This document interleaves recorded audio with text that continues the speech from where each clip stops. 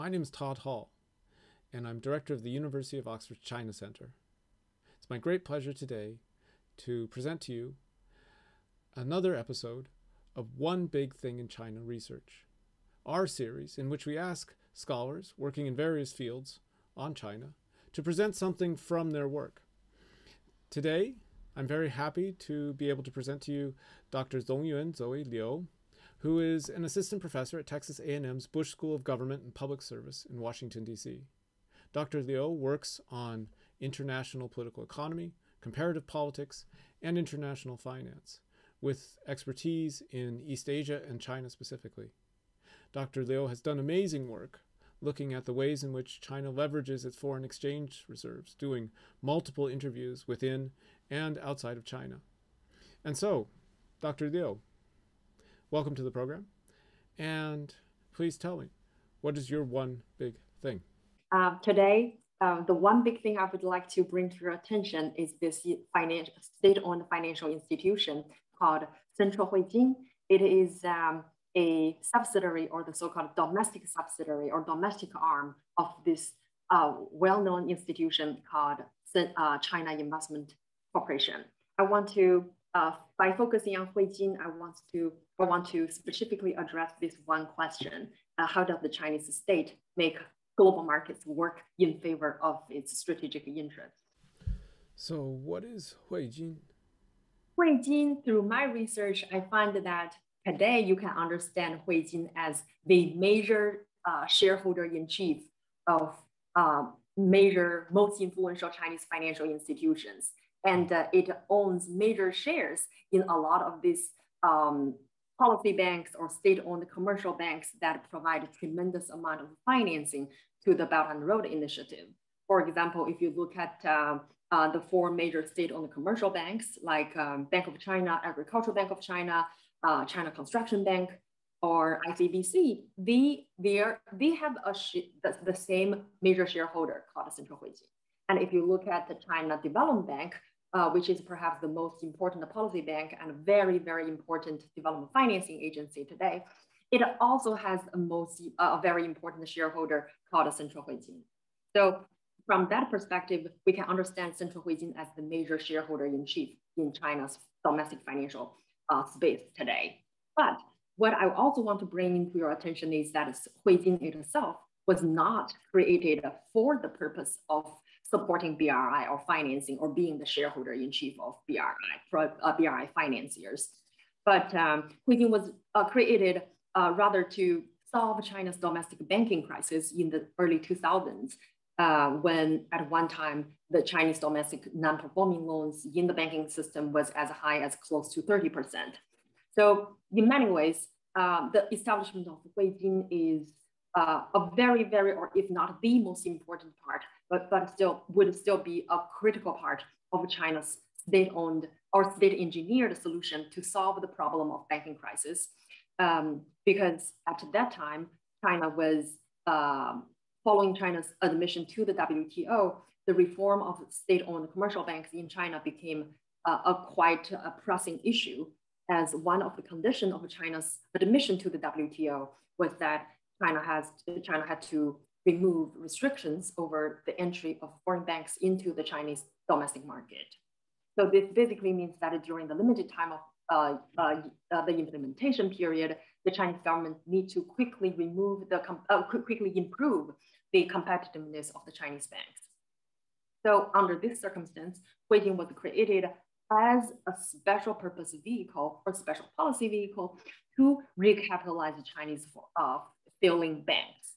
But as we see today, Huijin basically outlived its original mandate or original mission, not became this major shareholder-in-chief of Chinese financial institutions.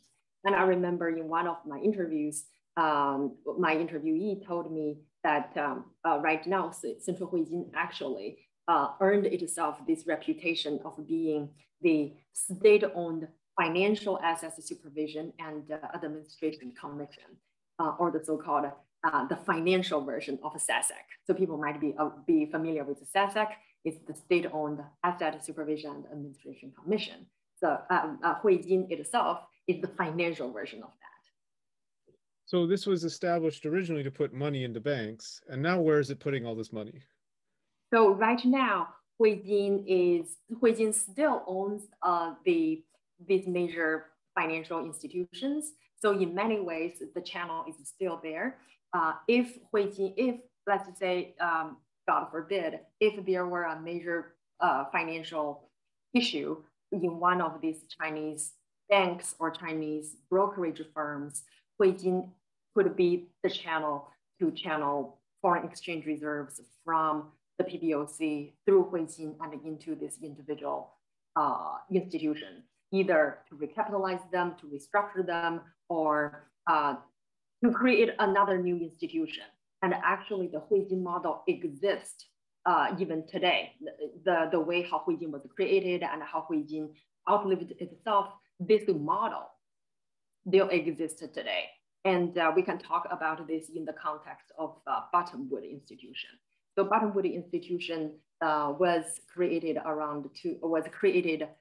for the purpose of capitalizing the Silk Road Fund, which is also a major institution or financing institution for BRI project specifically. But if you look at what Bottomwood is doing today, it has 3 individual subsidiaries, and Bottomwood, with 2 of its 3 subsidiaries, they collectively played a significant role in stabilizing Chinese domestic stock market around 2015 and 2016. So this channel of creating a special purpose vehicle using foreign exchange reserves to capitalize an existing institution or capitalize a new institution to influence market. This channel, this pattern exists even today. And how does this then, how does this change the ways in which we understand how China engages with the world then? So, in terms of how a state engage with the world from finance perspective, normally we have the established model of the U.S. as the incumbent in the international system, where it can use coercive means to sanction other countries in order to change countries' behavior. But China does not have this kind of a privilege. The renminbi does not have the dollar's exorbitant privilege, and there is no, the SWIFT system is based mostly in dollar, it's not in renminbi. So for China, from Chinese perspective, there is no such privilege of cutting some country or cutting some institution out of the payment system or out of the transaction system. So what China could potentially do, as we have observed in news report and existing research, China can basically close its own domestic market by restricting foreigners to coming inside China, or restricting its export, such as critical minerals in industrial output.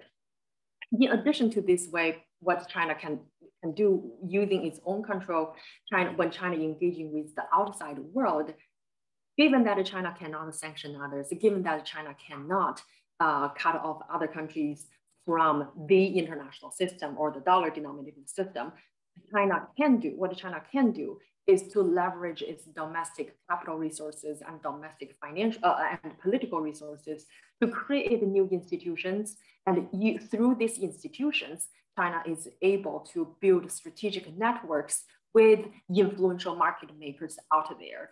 And China is able to mobilize both domestic and international capital by partnering with the international institutions to achieve government preferred or government prioritized agenda.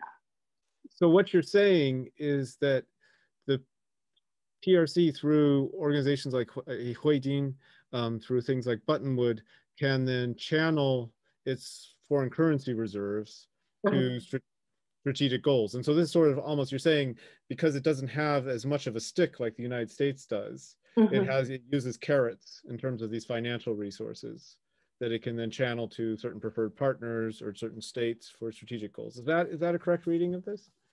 I think so. I think so. I mean, if I think that is absolutely correct. If you look at, where I'll just again using using Huijin's motherhood institution as a broader example, right? So if you look at Huijin is owned by China Investment Corporation and its domestic arm, and what CIC itself or China Investment Corporation, what CIC itself does, it one of the major functions through my research, I find that actually CIC has played a significant role in enhancing China's strategic interaction or strategic connection with Western political and economic leaders.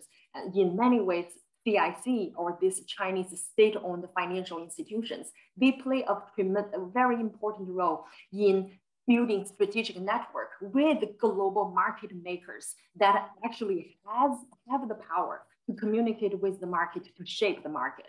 So I'll give you one example. I really like this example, and I like to talk about this example all the time, which is the CIC's pre-IPO subscription of Blackstone in 2007. I consider this case extremely important for two reasons. One is because it was CIC's very first venture onto the turf of Western financial market. And secondly, it was also the first time that China's foreign exchange reserves were invested directly in a foreign company. So I think so this deal, not only I myself like this example, I think, Blackstone itself also like this example a lot, because I remember when I was going through Blackstone's SEC filing in 2000, I think there 2007 Blackstone's SEC filing listed CIC's investment. The company name representing CIC is the so-called Beijing Wonderful Investment. So from a pure finance perspective, however, I consider the timing of CIC's investment in Blackstone was questionable, to be honest. It's not only because of the building up of risk in U.S. financial system prior to the global financial crisis. It was also because after CIC bought its share in Blackstone, the two founders, Steven Schwarzman and Peter Peterson, the two collectively sold a combined share, something like close to $11 billion of share as part of the firm's IPO. And I think, this is basic finance 101. You don't sell your stock unless you anticipate the price is going to collapse. So if I think we all remember Blackstone's share price collapsed by almost 90% in 2009 after the financial crisis. And CIC's investment in Blackstone, basically, it did not recover until March 2018. And at that time, it was also when US and China trade war was in the building up. So by looking back at this story, it looked like CIC's investment in Blackstone in the short run, it did not pay off. It did not pay off at all. CIC suffered tremendous loss. But after more than 10 years, it was able to recoup part of its investment. And more importantly, investing in Blackstone allows the CIC to team up with the world's finest and most influential financial talent.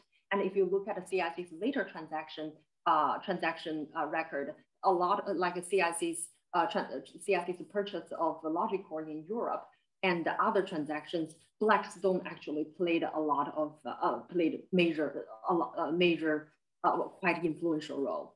And apart from these financial connections, connecting with this major market maker or market movers, these people who can talk to the market, there is also this special people-to-people connection that CIC or Chinese leaders actually value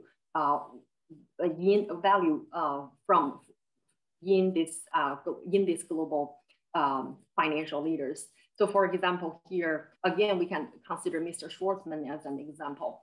So he, from my interviews, I learned that Mr. Schwarzman, he is considered by many Chinese leaders and Chinese academics to be one of a handful of people who can directly communicate messages to senior U.S. government leaders. So, he himself, or Mr. Schwarzman himself, he shared the lunch with Chinese President Xi during the 2007 Davos forum.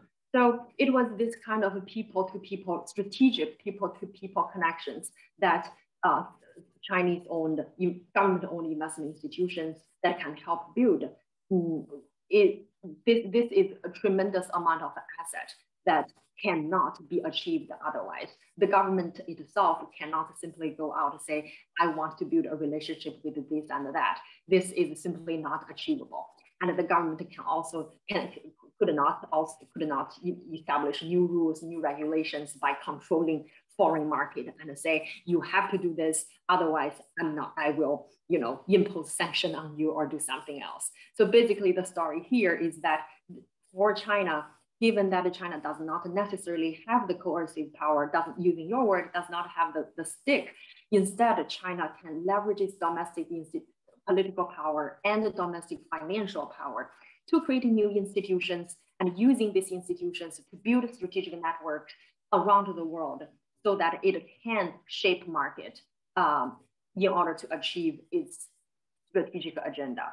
And so the CIC Blackstone is just one example. And there are also other examples where, CIC partnered together with other institutional investors along the theme of BRI.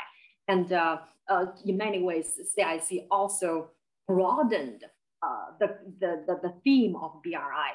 If you look at BRI as, China making mega infrastructure investment in developing countries, CIC actually have achieved so far has been being able to partner with advanced economies to set up bilateral cooperation fund or bilateral industrial cooperation fund and things like that to broaden Chinese investment in foreign countries. And one such example is US-China Industrial Cooperation Fund. So it is this kind of strategic networking function and the capital mobilization function that allows the Chinese state to be able to make global market work, if that makes sense. No, this is fascinating because what you see in the news, of course, is this constant focus on debt traps and large infrastructure projects and these types of things. What you're saying is there's actually a completely different way in which this is working, and that there's these institutions that are actually using Chinese foreign reserves and they're using them strategically, but not in the way that we've seen much of the media focus, but rather to set up these networks and these relationships, not in countries along Chinese periphery, but in countries in what would be called sort of North America, Europe, et cetera, the West, with actors who are actually major market players. Exactly, you're absolutely right. Well, that's fascinating. And so if we want to know more about this, where would we look? So I am making this into a book, and hopefully this will be published next year, and I will keep you updated about this book. And I also hope to use this opportunity to promote my other work that is going to be published this year by Cambridge University Press. That is more along the lines of, it's the same line on China and the international finance, but it's more about China and in the context of BRICS and the de-dollarization activities. Very good. So everyone, please do keep a lookout for that. And thank you for joining us. That concludes our episode today. If you are interested in further episodes or in other activities of the China Center, do please check us out on our website or follow us on Facebook or Twitter. Thank you very much, and goodbye.